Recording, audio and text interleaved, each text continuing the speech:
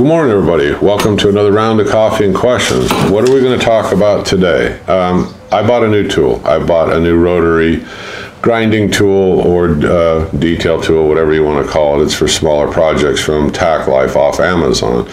So I'll do a little bit of a product review here on it. I'm going to open it up here in a second. It's to replace my old one. Now this one, like I told you in that previous video, I don't even see a name on this thing anywhere. So got it at a garage sale, paid $5. It works good. It still works okay. I damaged and lost the little press down kind of plastic button here, so now it's just metal. Kind of a pain in the butt for me to hold this down. Sometimes I gotta hold it down with a screwdriver to, loosen up the bit here and get it on and off. And I thought, you know what, just gonna get another one. So I did. Now,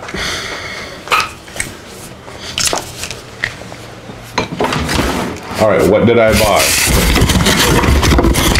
Here's the unboxing. Take it out of the box. There's another box. It says Tacklife on it. What does it say? 120 volt. Power tools, rotary, RTD35AC. I'll leave it in the link below. I don't particularly like unboxing and going through 5 minutes of watching somebody open a box. Nice case. It fits inside of my toolbox nicely. That's the one thing I like about the Tacklife so far. It's got these slide locks. You just open them up. I saw in the comments some of the people criticized them. I don't think there's a problem with them. I don't at all. Let's open it up. Okay. Now, what do you get in here? Let's look through this. I'm going to go through it slow. I'll edit things down. But let's take a look. Okay, first thing is you get a warranty card. You get a 30-day, no questions asked kind of a warranty. This print's real small. Good thing I got my dollar store glasses, right? Let's see what it says. 30-day money-back guarantee, 30 days plus 3 months. They'll replace any defective part in it due to manufacturer fault. Return to Tacklife, gives you the address, the support numbers, all of that. Okay. What is this great big chart for? Now this is like a speed chart if you want to use it. You can go through and take a look. Are you going to drill, polish? What are you going to do? What kind of material are you going to do? And it will give you the recommended settings because it has a variable speed on it. We'll show you that in a minute. That's what this whole thing's for, if you choose to use it.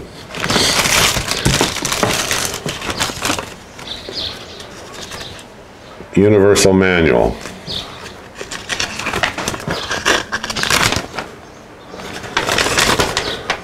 Okay, what this is showing you here, without going through it step by step, which I don't think I'm going to need to, but it shows you step by step how to remove the collets, how to remove the guards, how to switch them, and everything else. But there's plenty of YouTube videos out there too that'll show you probably at a faster rate, but if not, that's what the little user manual's for. And this is part 2 of the user manual showing you in a different language, probably Spanish or something, the exact same thing. All right. Here's another user manual. So they give you plenty of them. And again, this is showing you step by step how you would change the collet, the guard, how you put on the flex shaft, all that kind of stuff. So you get plenty of documentation with it.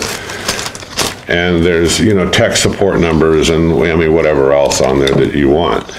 All right, let's get into the tool. First thing that jumps out at me in this case, right here, is the flex tool, right here. This would come in pretty handy if you want to set it up like a master carver or, Fordham or something like that. Let's take the tool itself out for a sec here. Here it is. Here's the extension cord. It's got a nice extension cord on it. I'll go over all the specs in a little bit with you.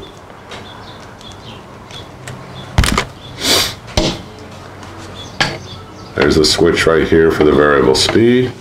On the bottom, there's the on and off switch. Like I said, variable speed.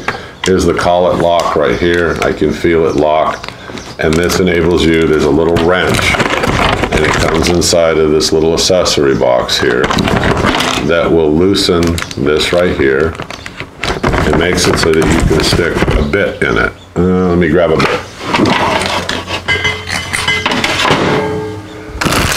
When I got a bit, you would hold down the lock button. I would put it in here like this, tighten it up finger tight, then that little wrench. So you got it right here, press the lock button, finger tight. There's this little wrench that comes with it. Set it on here and snug it up. That's it, you're ready to go. Plug it in, flip it on, adjust your speed, and you can start carving into wood. Now, in this accessory bit set, what else comes in there? You get lots of little sanding sleeves, and there's the little drum thing that you slip the sleeve over. You tighten that little screw right there, and it expands and holds it, and this you can use for sanding. You have a wide assortment of metal grinding stones, right here. So you got 1, 2, 3, 4, 5, looks like 6 of them in here. A wire brush. Okay, nice little accessory kit. I'll tell you why before we keep going. You don't know what you're going to use it for yet. They give you a wide assortment of stuff to try. Some of them I'll probably never use, but the ones that I will use and the ones that I find out that I like, you can easily just repurchase just those items. So it's nice that they give you that set. Okay, so in here, you get this little doodad right here, and what this is for the polishing wheels. Okay, you get lots of little polishing wheels. There's 2 little ones, 2 large ones. This is a large one. You simply just screw it right onto here. You'll see there's a little hole there. Okay, just like this. Put it in the tool, and when it spins, you got a little bit of buffing compound, or if you just use wax, it doesn't matter if it's Johnson's paste wax really, because I've used them before with other brands of waxes, Meguiar's, Johnson's paste wax, whatever I have laying around. These do an excellent job, and so you can decide. This is for small work. I've got bigger buffing machine, but this is for smaller work. It works really well.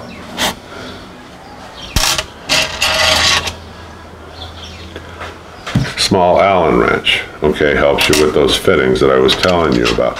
Okay, you get some drill bits in here, okay, 2 of them right here on my left. Now this tall one, everybody goes, that's a weird drill bit. I mean, why would anybody want that? Well, it's not for that, it's for sheetrock, drywall. You can actually put this in there, and I'll show you, there's a guide, it's almost like a plunge router guide. And if you set this up, like let's say you want to go around an electrical outlet on drywall that you already have marked out, you go zip and zip like this, and out it comes. That's pretty much what this bit's for. The other 2, standard drilling. Now, you get a few other bits in here. These are grinding bits. One of them is like a real sharp detail bit. The other 2 are small round. They are not the best in the world. I have a better set of these that I got off Amazon. But if you just want to familiarize yourself with what the tool can do, what it's possible, they're okay for a project or 2 before they screw up on you. All right. You have an extra collet in here. It's probably a different size. It's not hard to change the collet out on these, because all you're going to do with this, if I loosen this up, and I'm holding down the locking mechanism, I can take this piece all the way off right here. And when you do, there's the collet. Take this one out, put the other one on for the different sized, or you can buy more of them online if you screw it up. Now, in that older one that I have right here, I've never changed the collet. It's the same collet, and it's just used indefinitely. I don't have any problems with the collet at all. So I don't stay too concerned about it.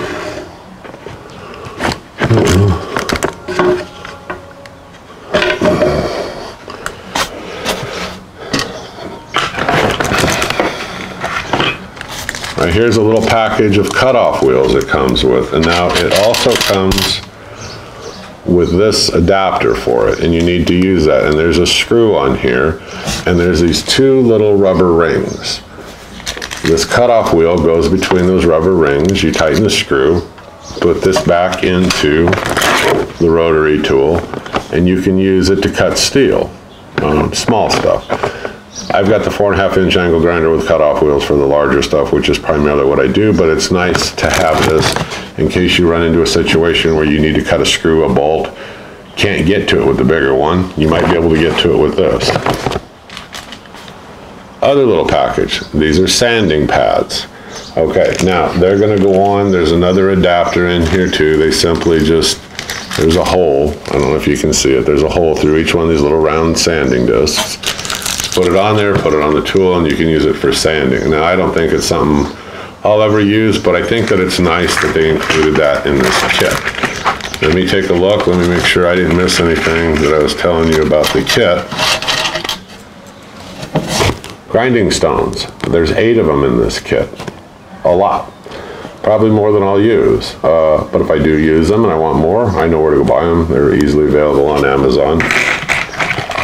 Okay, that's the accessory box. Now let's move into the other things that it comes with and how you would use them. Okay, I want to talk about the flexible shaft and how handy that this can be for you. The first thing you want to do with this is you want to pull this shaft sleeve out right here. Pull it out a good distance. You'll see that little gold, like washer thing around it.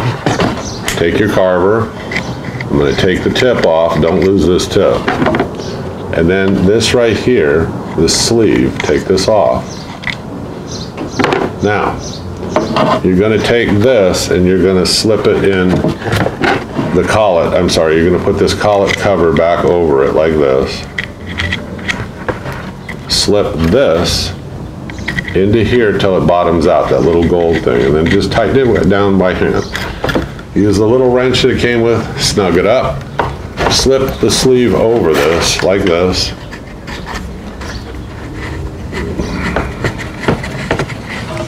I'm gonna have to drop this down to get the snake bend out of it or whatever. Just like this. Okay. Now you've got it like a wand. Okay, now I can tell you, because I have the master carver, there's a couple of things to be careful about that people don't mention in these videos. Here's a nice little hanger, okay, right here. This is cool. Now, you can hang this up, and I'm gonna hang this up on something right now for just a moment, just to get it out of the way for a sec. So let's say that you have this turned on. I was at a friend of mine's house. You don't want to do this and have all these weird angles and bends. I try to keep this as straight as I can, coming down to where I have plenty of room for my project. Now right here, here's another collet. You're gonna loosen it up. The way that you're going to do that this time, and it's probably, you can use any of these that are in here, any of these bits to do this. There's a hole right here. Okay, you got to turn this until you feel this thing lock about halfway into it. When you do, it locks that shaft. Now, you can then undo this, loosen it up.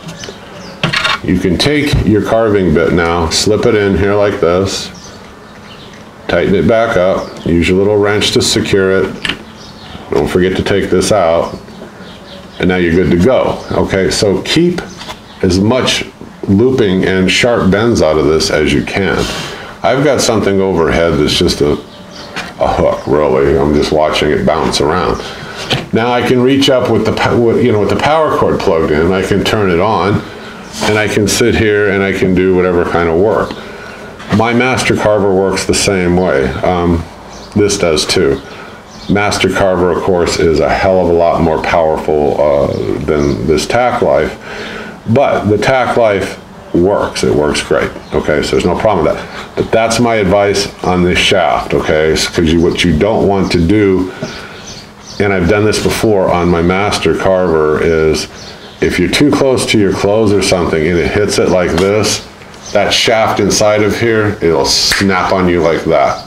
Then it's about, for the master carver, it runs about $30, $35 for me to get this whole new shaft, replaced. So after busting it once or twice, I learned my lesson to be damn careful, keep it away from clothing, keep it away from rags or anything like that, because once it catches here and binds, these are designed to snap. Why, I don't know. I mean, maybe it's a safety thing, but they are I don't want to call them fragile. They'll stand up to a lot, but don't forget this thing is spinning at 32,000 plus RPMs and just toosh like that, and that's all it takes. Otherwise, after I learned my lesson, my master carver, I have a backup shaft. I mean, I never had that problem again. So anyway, just my advice on that. Let's move forward. So I'm going to take it back down. I'm going to reverse everything that we did. And we'll put this back in the case, and then we'll go on with talking about the other stuff. Now what I really like is this thing actually just sits back in here nice and secure in these tabs. Keeps everything together, and I'm not just leaving it laying flat in one of my drawers. Okay, so let's take this little thing off here again, the little, call it securing nut. So you don't want to lose it, we'll keep it to the side. Now, there's a handle for it. If you want to use it, it just sets on here like this, right?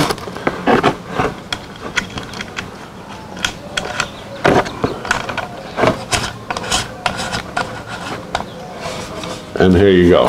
And you can set this up to be like a screwdriver if that's what you want to do. All right, now,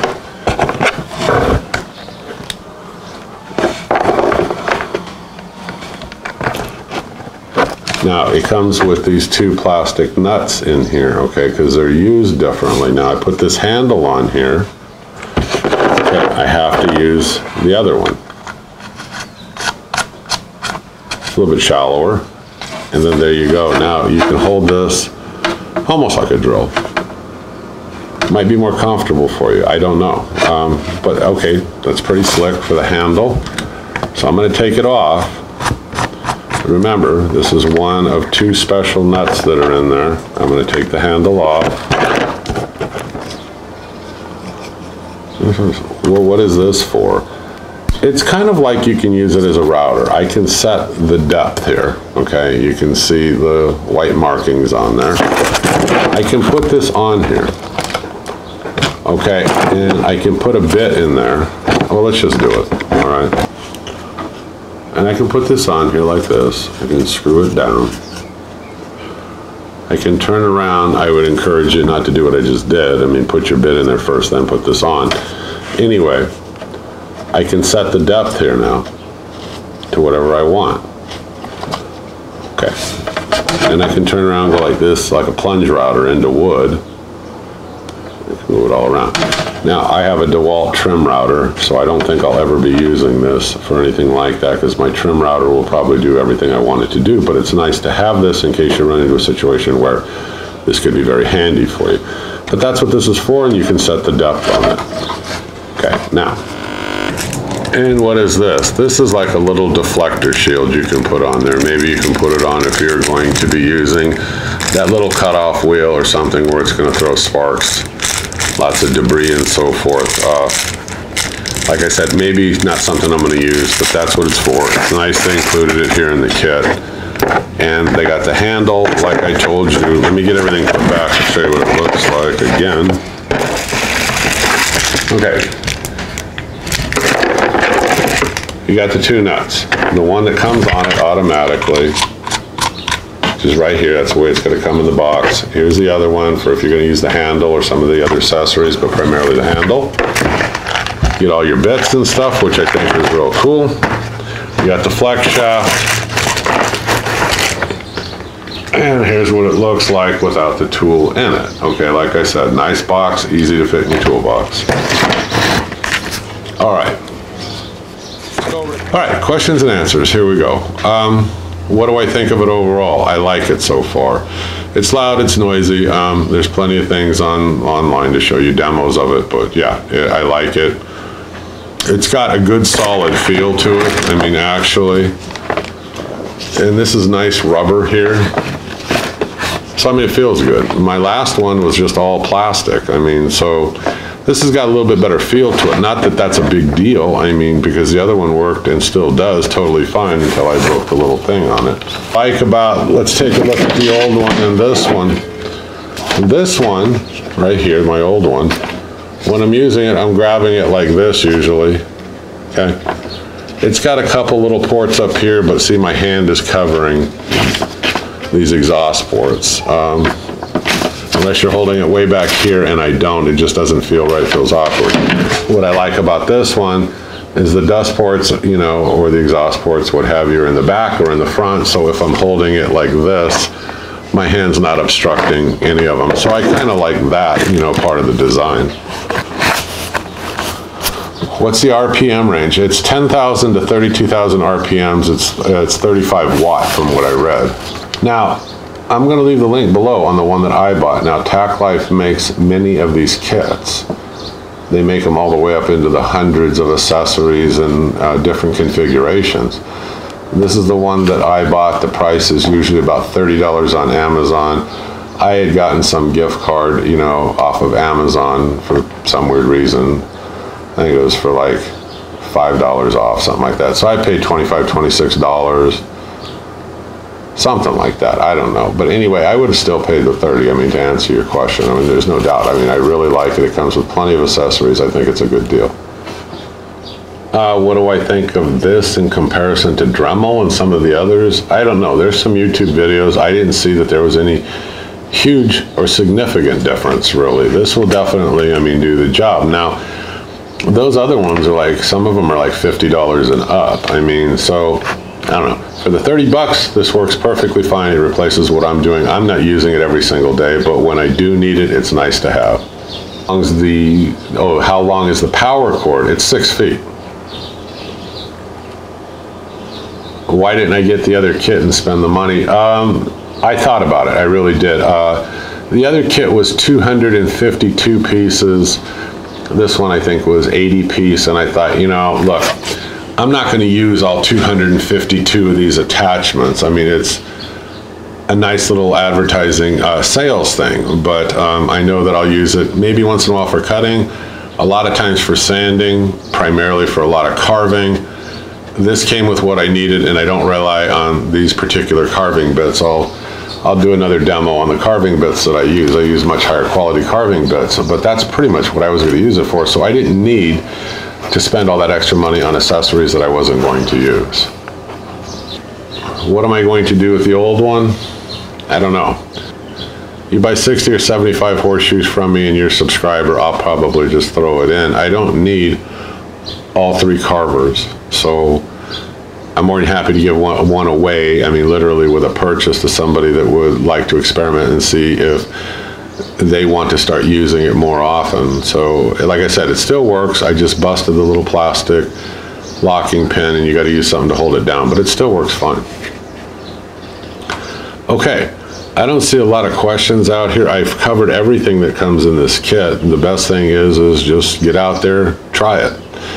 Maybe you come across one at a garage sale, maybe you get a better deal on eBay, Amazon, maybe you bought one of these other ones and you want to talk about it. Let me know in the comment below what you're using. Okay, for me right now it's going to be Tacklife. I don't even remember the brand of the other one. I'm sure that Dremel and some of these other ones you'll pay a little bit more. I don't think it's a lot more money, and they're equally as good, maybe a little bit better. I don't know. I don't own all these. If you own one, let me know what you think below. You folks have a great day. I'll see you on the next video. Bye-bye.